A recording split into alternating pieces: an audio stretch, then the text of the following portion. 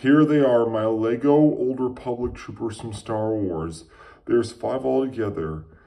You can see that Jace Malcolm is, of course, in this. Here's a close-up of all of them. See? You get Captain Jace Malcolm, the red one. You get, of course, 2 Orange Republic troopers. I, of course, named the orange one on the left side. See? Commander Leo. The one on the right is Commander Ray, making them his brothers. Jace Malcolm's the captain. Then you get Commodore Myro, the blue one, and General Charles, the green one. That's what the colors will represent, their ranks and their levels. I'm going to show you all them individually at a time. This is what they all look like together. Wait until you see the backs of them. Here's what they look like on their back sides. See, look at them closely. You can see that Commodore Myro has the same back printing as the green one, but of course, she's the only one who has back printing on the back of her legs. All have similar back designs, except for the Old Republic troopers.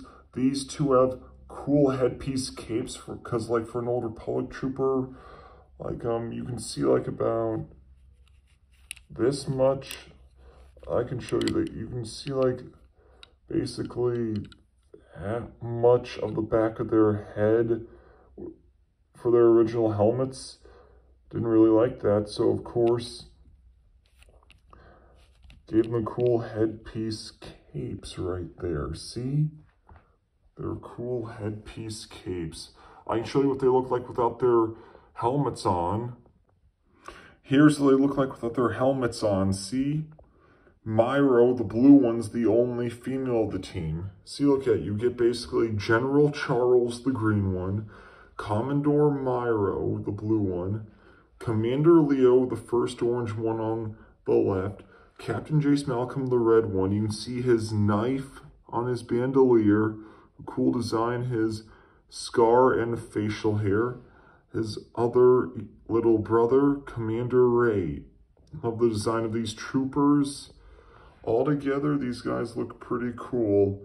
And wait to see, well, look at them with their blasters. Here's what they all look like with their blasters. See, look at. Charles has 2 regular blasters. You can see from like the side, see?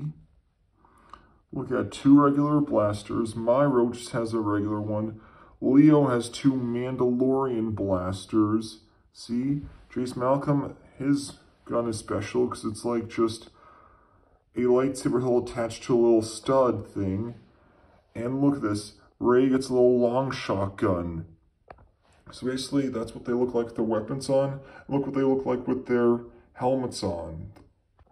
Here's what they look like with their helmets on. See, same thing. Look at them up close, see? So look at their blasters and everything.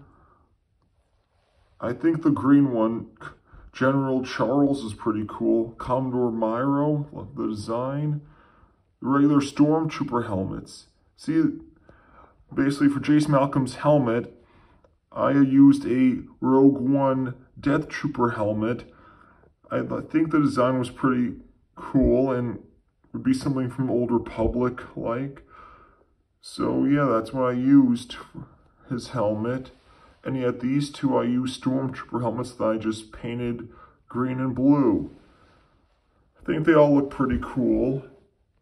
So that's the first tutorial I want to show you of custom Old Republic troopers. Wait until you guys see the second one. P.S. These guys are known as the Havoc Squadron. Of course, this isn't what the Havoc Squadron looks like in the Old Republic, but this is my custom version of what they would look like for a canon version. I think that'd be pretty cool. 5 members of the Havoc Squadron. The colors represent their levels. The green are the generals, blue are the commodores, orange are the commanders, and red are the captains. I think that's pretty cool.